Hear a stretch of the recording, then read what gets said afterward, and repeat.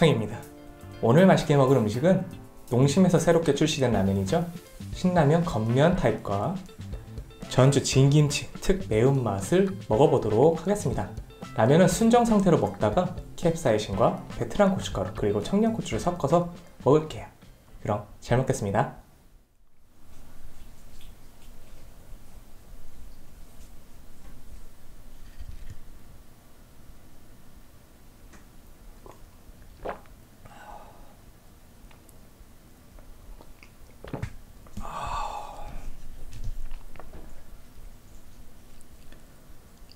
국물은 기존의 신라면보다 훨씬 더 깔끔해진 건 맞네요. 근데 담백한지는 모르겠어요. 일단 면도 먹어봐야 될 것 같아요.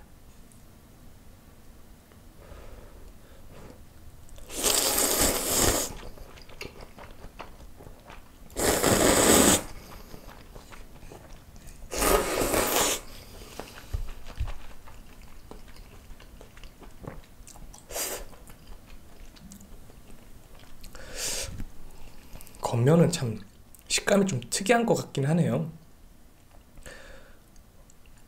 이게 쫄깃한 건지는 모르겠네. 기존의 신라면 드시던 분들은 조금 호불호 갈릴 것 같긴 합니다.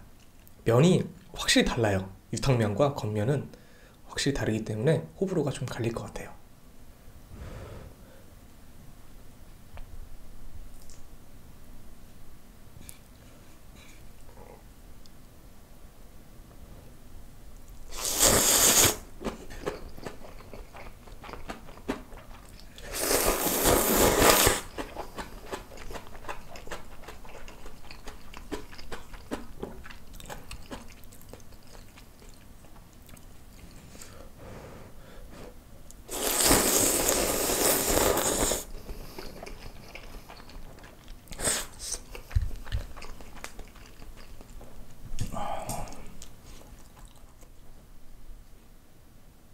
청양고추,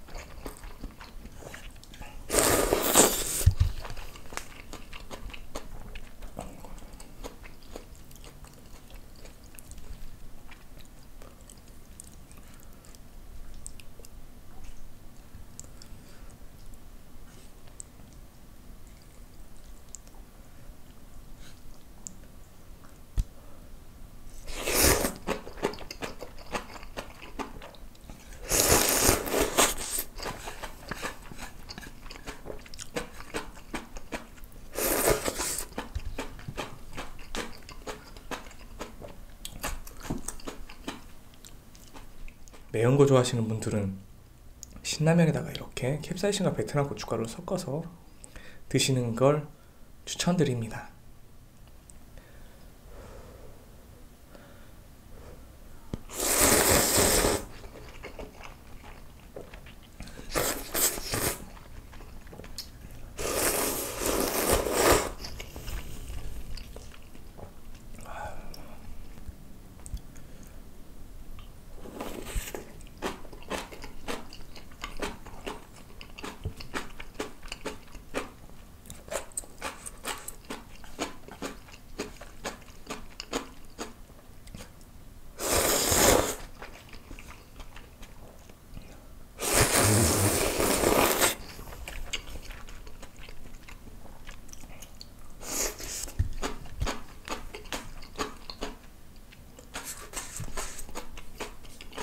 저는 이제 땀이 나기 시작했고요.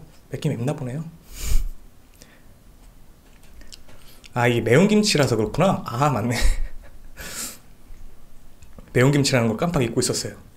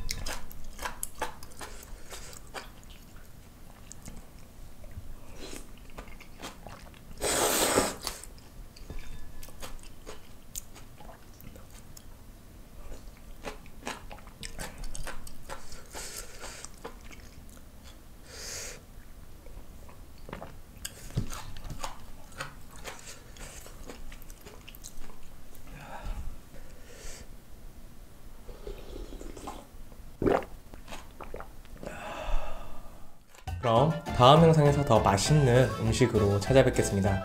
구독과 좋아요 한 번씩 부탁드릴게요. 오늘 잘 먹었습니다.